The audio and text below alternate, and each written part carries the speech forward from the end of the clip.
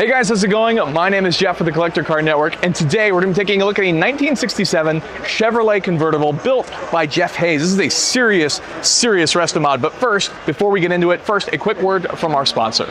Today's video is sponsored by Land Air Sea. Keep tabs on all your valuable assets from the palm of your hand. Remember, with Land Air Sea, theft is temporary. Visit landairSea.com to order your Land Air Sea GPS unit for your classic vehicle. So today we're going to be taking a look at a 1967 Chevrolet Corvette Convertible that was built by Jeff Hayes, who of course has a shop and is infamous specifically for building Corvettes, a lot of which are very similar to this car. So just looking at the exterior, this fantastic green metallic color is actually called Dirty Martini Green, and then we have some nice stripes that are actually in a subtly, slightly different silver green over the top of that, which is a really nice contrast. Now, on the wheels here, we have some custom shot wheels that are very nice, of course, with these trying to look like knockoff wheels, but of course aren't actual knockoffs, but it looks really good nonetheless. It helps preserve some of that Restomod look, a bit of trying to introduce a little bit of modern while keeping the same general vintage ethos of the C2 Corvette.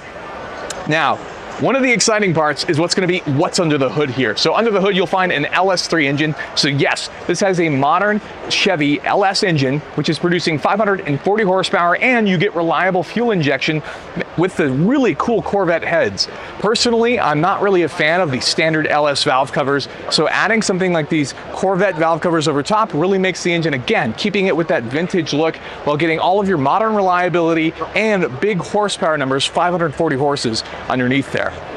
As we move along to the interior area here, this is a buttercream interior, and what I really want you to pay attention to is all of the beautiful details that goes into the dials. We have a really nice silver dial finish that has been kind of finished across the car that would be almost more so something you'd find in a Mercedes 300 SL, and then that's made it to a 4L80 transmission, which is, of course, is GM's heavy-duty automatic transmission that just has a little bit more oomph in terms of things like the 4L60. So that's a pretty cool part there. Now, if you're wondering why the stance on this car looks so good, it's also because it's sitting on an Art Morrison chassis with 4 Willwood disc brakes on all 4 corners of the vehicle. So that's a really nice finish. And then as we just come around to the back, nothing too crazy back here.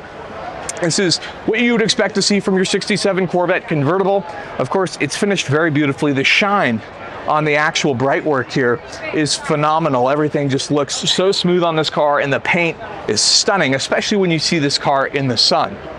So this car is just phenomenal. Of course, these color combinations, like I said, very similar to some of the other cars he's done. There's been a silver blue car that's been almost identical in spec. Same thing with the aftermarket, custom fit shot wheels, and even an LS3 with 540 horse. So not only does this thing look the part, it'll also have the performance to boot. So if you guys are interested in finding collector vehicles like this for yourself, be sure to check out AutoHunter.com, which is our online auction with cars going live every single day, every single weekday.